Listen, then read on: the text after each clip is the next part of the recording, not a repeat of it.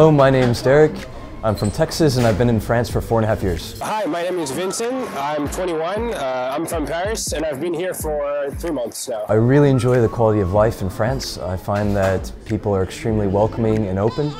And on top of it, there's always so much to do in the city, especially cultural events, that I try to make the most of every opportunity every weekend.